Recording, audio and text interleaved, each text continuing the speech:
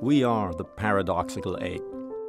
Bipedal, naked, large-brained, long the master of fire, tools, and language, but still trying to understand ourselves. Aware that death is inevitable, yet filled with optimism. We grow up slowly. We hand down knowledge. We empathize and deceive. We shape the future from our shared understanding of the past. CARTA brings together experts from diverse disciplines to exchange insights on who we are and how we got here. An exploration made possible by the generosity of humans like you.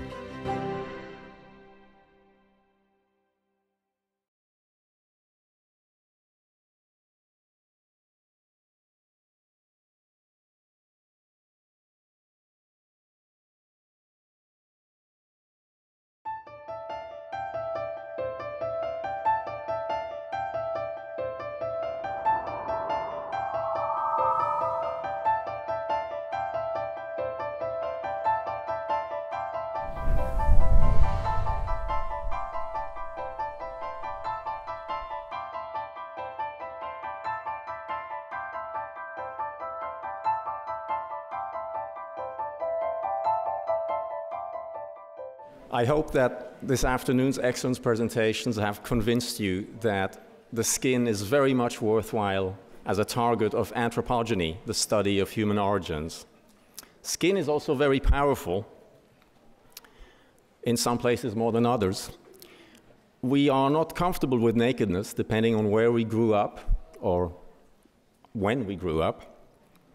So we like to cover skin. And we learned today that this creates a new ecosystem for some interesting animals. We've also learned that we have changed our colors many times in different directions. And our hair, shape and color. It is fair to say that skin is our largest organ. We have an ideal model, the wetsuit in Southern California, 2 millimeters, about the thickness of your skin, and the surface of one of these banners, about 2 square meters. It is a self-healing barrier. It provides protection. It provides defense, thermoregulation, and energy in form of the brain battery and in form of your first food, naturally for 2.5 years until average weaning age before agriculture. We synthesize vitamins there. It's a very important sensory organ. It's an ecosystem in more ways than one. And it has strong signaling value. It even signals our internal state of mind when we blush or flush, either saying a lie or being embarrassed.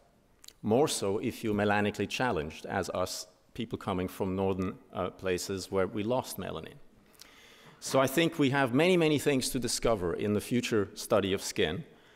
And I urge you to stay here for the question-answer session.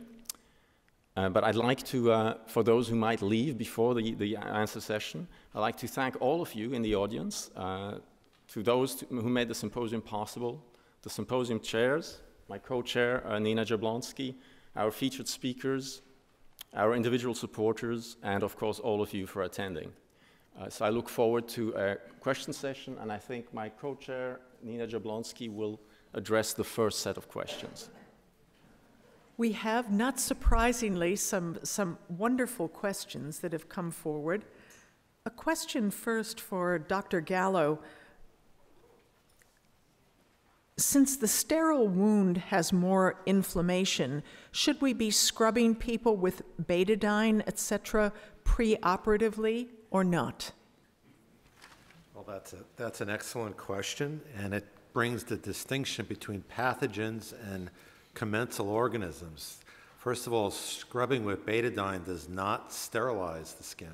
There's still a tremendous number of microbes that persist, but betadine does minimize the number of pathogens. So absolutely, we should scrub. That was clear enough.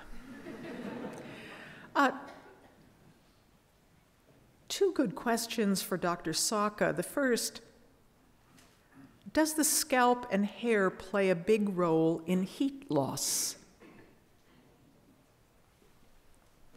It does in cold environments. You have a tremendous amount of heat loss through the head because that's the exposed area and you don't get the constriction. But in a warm environment, you don't have any exceptional amount of heat loss through the head. It's predominantly your skin of your torso in these areas are overlying the active muscle. Hold on, there's another question. A second question, many cultures believe that eating hot chilies in hot weather causes a cooling effect from sweating. Is this valid? Not that I'm aware of, but... Not surprising, we have a group of people absolutely obsessed with the microbiome, and so we have a large number of questions, and some of these might be shared between Richard and Rob, so you guys can sort of divvy them up.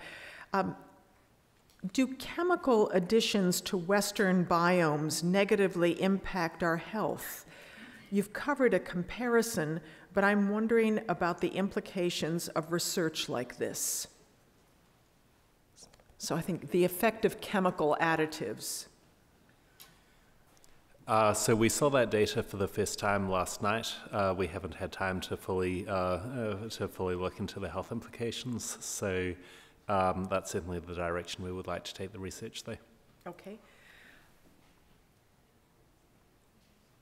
With respect to the fecal microbiome, your studies show that it matures at about 2.5 years. This coincides with the weaning time of the Hadza. Is there a mismatch between early weaning in the West and the gut microbe maturation at 2.5 years?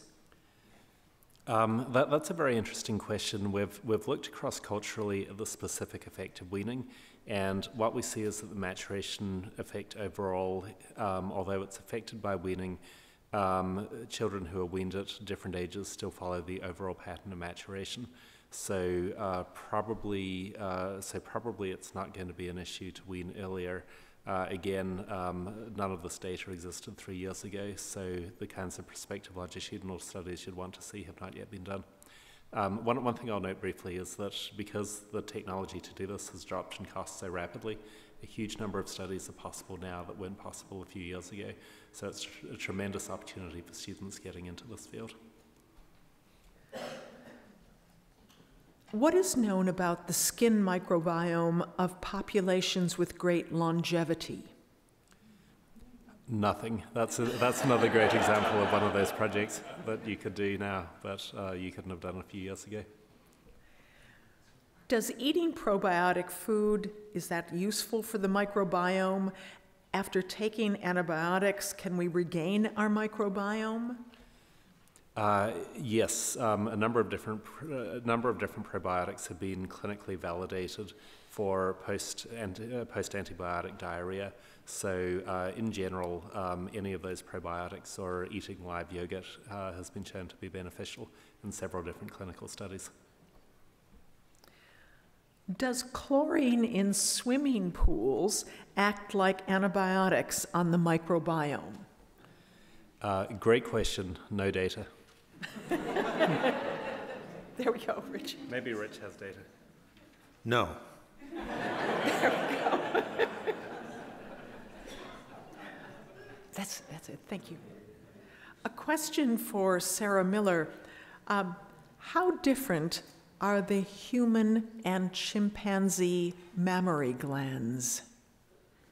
So I don't think there's been a lot of comparative studies on that, but in each case there are 2 mammary glands which are pectoral. So the basic structure is the same, but I'm not aware of any detailed investigations, but they would be interesting.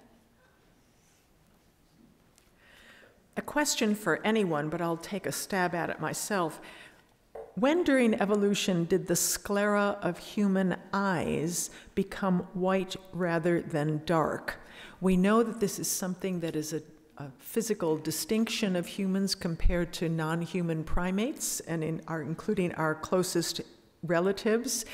I would think that this occurred quite early in our evolution and that it was an important part of our long-distance signaling and visual display adaptation.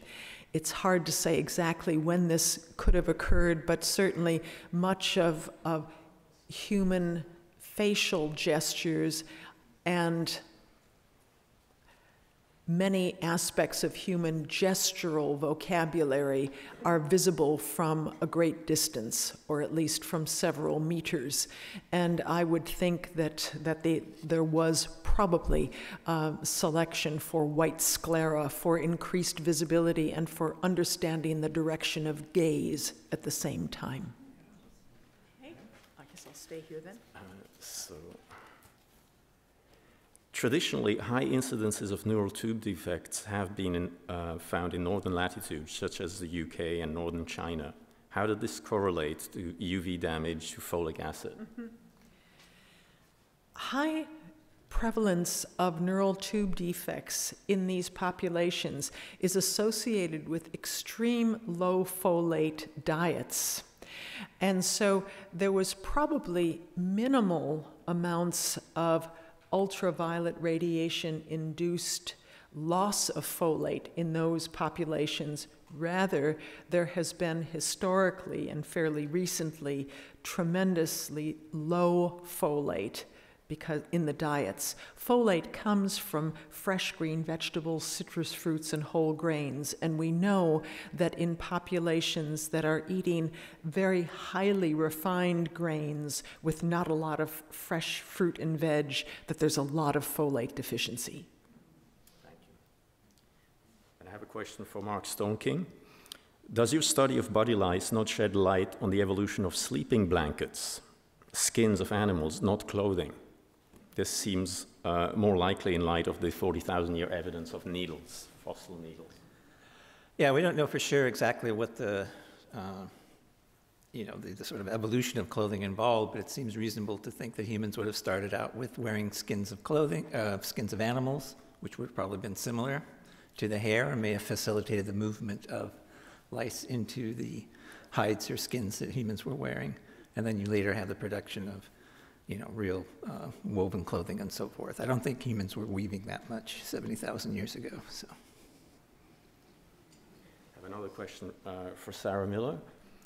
At what point in evolution did humans develop only 2 mammary glands? You've kind of touched upon this, so I would, what is the implication of supernumerary nipples?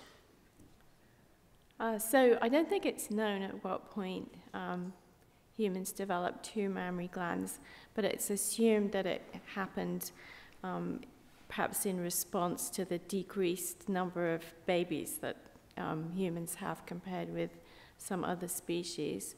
In terms of supernumerary nipples, so I talked a little bit about how the mammary or milk line is an important embryological precursor of mammary glands, and this is found in humans as well. And supernumerary nipples often develop along those lines. They can, in fact, very small ones can even develop during pregnancy. And this is thought to be due to mammary tissue that has somehow got left behind during the formation of the mammary glands.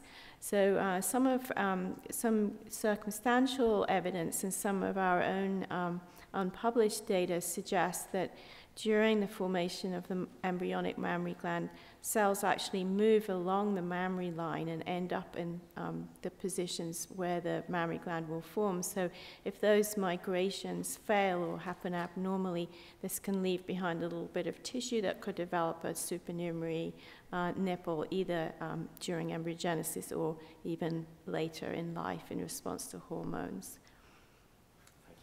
If you don't mind saying, I have a question, follow-up question.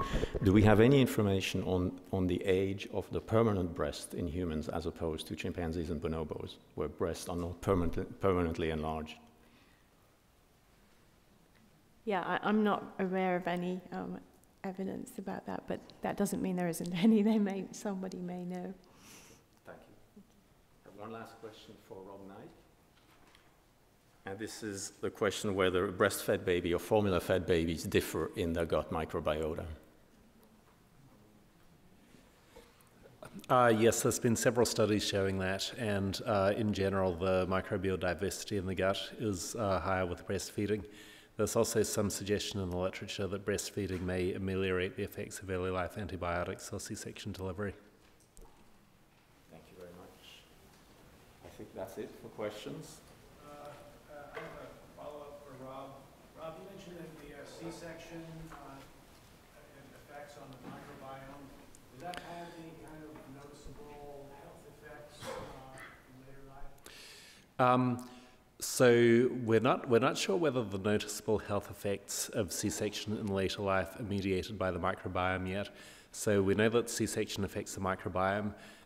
We know that C-section affects the risk of several diseases, including atopic dermatitis, food allergies, pet allergies, I think, are on that list, obesity, asthma. What we don't know for sure is whether the mechanism by which C-section affects those conditions is via the changes in the microbiome, although we know that we know mostly from animal model work with some evidence in humans that all of those conditions have been linked to the microbiome.